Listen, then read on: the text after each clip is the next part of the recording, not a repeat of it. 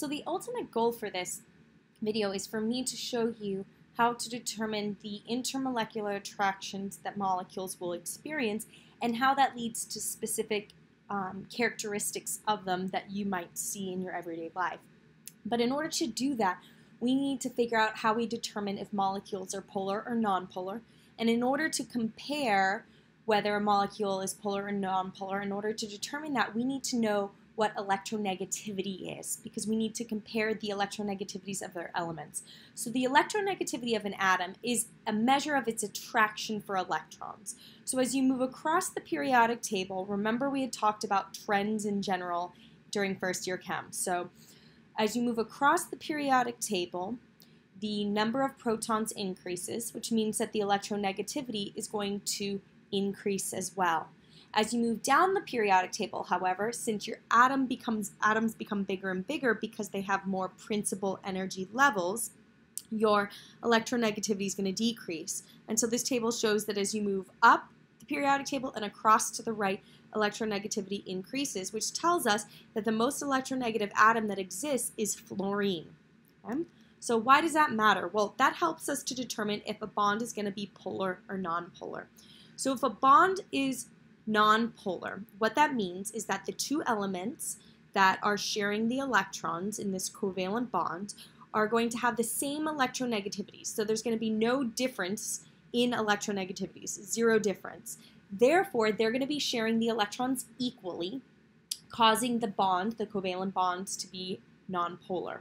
If instead there is a slight difference in electronegativities between the elements, like for example here I have hydrogen and chlorine. Since chlorine is slightly more electronegative than hydrogen is, what that means is chlorine is going to hog the electrons towards it, and therefore the bond itself is going to be polar. Okay? And we represent that with the dipole, so you would have an arrow pointing towards chlorine to demonstrate the fact that chlorine is hogging electrons towards it. So therefore it will have a partial negative charge because it has a greater cloud of electrons, as you can see in that purple diagram there, than the hydrogen does. Now, if the difference in electronegativity is extreme, which would be the case if you have a metal and a non-metal, right? Metals have a very low electronegativity, non-metals have a very high electronegativity, then the atoms no longer are able to share because there is such a difference in electronegativities, then the non-metal is actually going to steal the electron, and you have now an ionic bond, which we'll look at in a second. So why do I care about bond polarity? Well, bond polarity, if you have bonds that are polar, then we can use that information to then determine if a molecule is polar. So if a molecule is nonpolar, what that means is that the dipoles, remember the dipoles are representing pulling of electrons. So here for carbon dioxide, since oxygen is more electronegative than carbon, you're going to have arrows going out towards oxygen. Since those dipoles cancel though, imagine it's like a tug of war, that molecule is going to be nonpolar.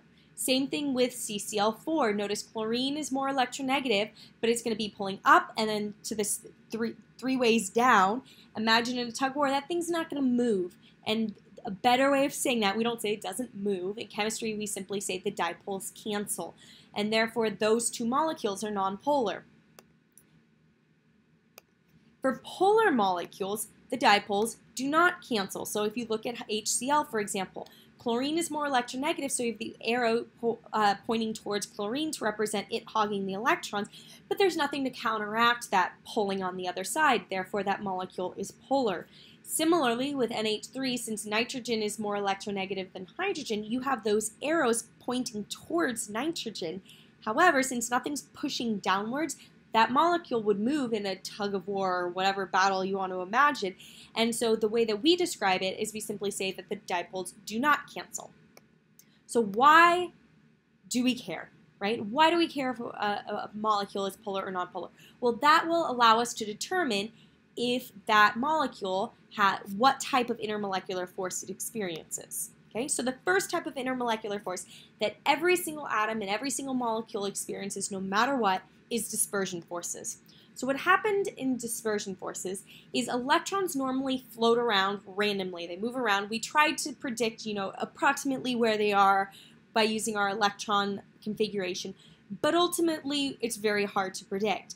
However, if those electrons happen to match to line up, as you can see for the second diagram on the right hand side, you see those 3 electrons there.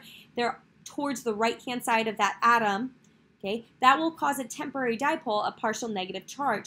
That partial negative charge will then repel electrons from a nearby atom, causing the atom next to it to have a partial positive charge where it's closest to that partial negative. And that partial negative, partial positive, we call it a temporary dipole, and that is your dispersion force. So anything that has electrons can create that temporary dipole, can have those dispersion forces. So we call them London dispersion forces. Now, because they are temporary, these are our weakest type of intermolecular force. You will see sometimes it can be stronger if you have a ton of electrons, which I'll talk about in a second, but it tends to be the weakest attractive force. But everything has it. Now, if you have dipole-dipole forces, that is because you have a polar molecule, okay, and you will therefore, for any polar molecule, you'll have one part of that molecule that's partially positively charged and one part that is partially negatively charged permanently, right? And therefore, if they line up, 2 different molecules line up, as you can see for HCl, the Cl, that is the partial negative charge right there. Hydrogen has that partial positive charge. That attraction, that is a dipole-dipole force. But note, it can only happen if you have a polar molecule. So if you have a molecule that is nonpolar, the only force it can experience is a London dispersion force. But if I have a polar molecule, it can experience dipole-dipole forces. The last type of intermolecular force is hydrogen bonding. Now, hydrogen bonding is a type of dipole forces, is a type of dipole-dipole force, but in order to have hydrogen bonding, you've got to have a hydrogen. So if you look at NH3, for example, you have a hydrogen. It has to be bound to either fluorine, oxygen, or nitrogen. So in all 3 of these examples, you can see that the hydrogen is bound to nitrogen, oxygen, or fluorine. And then you've got to have another nitrogen on the nitrogen, oxygen, or fluorine on the other molecule. And that attraction between the hydrogen of one molecule and the nitrogen or the oxygen or the fluorine of the other molecule, that is a hydrogen bond. So for example, I wanted to show you really quickly a case where you don't have hydrogen bonding. So here's this molecule right here. Okay? The hydrogen on the right-hand side that is covalently bound to the oxygen, that can form hydrogen bonds. You would need another molecule close to it with either oxygen, fluorine, or nitrogen, but that can perform hydrogen bonding, absolutely. However, the hydrogens on the left-hand side that are chemically bound to the carbon, since those are not chemically bound to fluorine, oxygen, or nitrogen, those cannot perform hydrogen bonding. Okay? So let's really quickly compare the strength of our intermolecular attraction. So if you start at the bottom, dispersion forces tend to be the weakest, and I'll show you some examples where that isn't the case. But dispersion forces tend to be the weakest because they're temporary, then dipole-dipole, then hydrogen bonding. Now notice these are intermolecular forces, so I would note that in your notes. These are intermolecular forces, meaning they are between at least 2 different molecules. We also talked during first year chemistry about ionic bonding and covalent bonding. When you have ionic bonding and covalent bonding, that is within a molecule, okay? So ionic bonding is between a metal and a nonmetal, and covalent bonding is between 2 nonmetals. So your intramolecular forces, which those are always going to be stronger than your intermolecular forces, which are between different molecules. Okay? So this begs the question, okay, what's the difference between inter and intra, and how am I going to see these in everyday life? Well, as I just said, intermolecular forces are between 2 different molecules. Therefore, if you ever melt something or freeze something or boil something, the change that's occurring, that is a physical change. And in a physical change, you are going to be breaking intermolecular attraction. So for example, when I melt ice, I am breaking the hydrogen bonds that exist between water molecules. Okay? When I vaporize water, I am breaking the intermolecular attractions. I'm breaking the hydrogen bonds there. Okay? One thing to note, when you are going from a solid to a liquid versus a liquid to a gas, it requires a lot more energy to go from a liquid to a gas. And the reason why, now you can understand it. When you go from a liquid to a gas, you are breaking all of the intermolecular attractions that exist between those molecules, right? Because gases are not attracted to each other, or at least we assume that they're not. When you're going from a solid to a liquid, yes, you are breaking some intermolecular forces, but you're not breaking all of them, okay? So in order to go from a liquid to a gas, it requires much more energy than simply going from a solid to a liquid, okay? When you have a chemical change, when you're changing the identity of the substance, you are actually breaking intramolecular forces. So for example, if I have sodium oxide and it decomposes to form sodium and oxygen, I am breaking the ionic bonds between sodium and oxygen. If I am breaking up water to form hydrogen gas and oxygen gas, water, those are covalent bonds that I have to break in order to form hydrogen gas and oxygen gas. So you are breaking intramolecular forces. Okay, fine, but how can we actually compare the strength of intermolecular forces in the lab? How is that possible? Well, what we look at, what we can actually measure in the lab, are the boiling point and the melting points of specific substances. By determining at what temperature something melts or something boils, you can determine the strength of intermolecular forces or intermolecular attractions. And the reason why is because the stronger the intermolecular force, the higher the boiling point or the melting point will be. Okay, so let's look at some practice problems. So let's compare the boiling point for each of the following.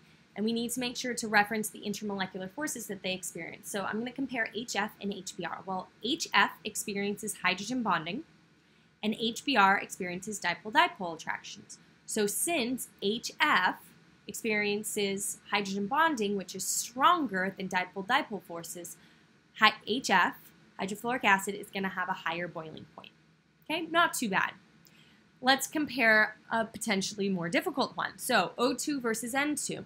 O2 experiences LDF, N2 experiences LDF. Well, hold on a second. How can I compare two that have the same intermolecular attraction? Well, if both molecules have London dispersion forces, the way you compare their strength is by looking at their number of electrons. The more electrons a molecule has, the more polarizable it is, meaning its electrons can more, if it has more electrons, you're going to have a greater lining up of electrons potentially that could cause a bigger temporary dipole. And so therefore, when you're comparing LDF, if you have two molecules that only have LDF, you look for the one with more electrons. So I would say O2, because it has more electrons, it's more polarizable, making its London dispersion forces stronger and giving it a higher boiling point. So those are some key buzzwords for AP that you need to make sure that you remember. Number one, it has more electrons. It's not that it's bigger, it has more electrons, and therefore it's more polarizable. Okay? So let's compare CH3OH and CH3CH2 all the way OH. All right, so both of these molecules, since they are polar, right, and they have hydrogen bound to an oxygen, they both have hydrogen bonding. Well, great. How can I compare them? Well, in addition to hydrogen bonding, they also experience LDF, because notice for each of these explanations, for HF, it's not only that it has hydrogen bonding, it also has LDF. And for HBr, it also has LDF. So these have hydrogen bonding and LDF. If I compare the strength of their London dispersion forces, since the second molecule has more electrons, it's more polarizable, and therefore it's going to have a higher boiling point. Okay? So if it's that one has LDF and one has hydrogen bonding, it's obvious. But if they both have the same type of intermolecular attractions, right, hydrogen bonding and LDF, then you're going to compare them based on the strength of their London dispersion forces. Okay, because the bigger a molecule is, the stronger its London dispersion forces are. All right, let's look at the last one. I give you those two molecules there. If you notice, the first molecule has two OHs, while the second one only has one OH. So while they both have hydrogen bonding and London dispersion forces, they're pretty similar in size. So it's not the London dispersion forces that we're concerned about. It's the fact that the first molecule can form more hydrogen bonds than the second one can. The second one can only form one hydrogen bond for each molecule. So while they both experience hydrogen bonding and LDF, the first one can experience more hydrogen bonding, and therefore its intermolecular force is stronger, and therefore it has a higher boiling point. Okay? So ultimately, yes, London dispersion forces tend to be weaker than dipole-dipole, which tend to be weaker than hydrogen bonding. However, if you have the same type of intermolecular attraction, compare size, because it's likely that London dispersion forces are at play. If you have the same type of intermolecular force and it's hydrogen bonding, first make sure that one of them doesn't have the potential to form more hydrogen bonds than the other one does.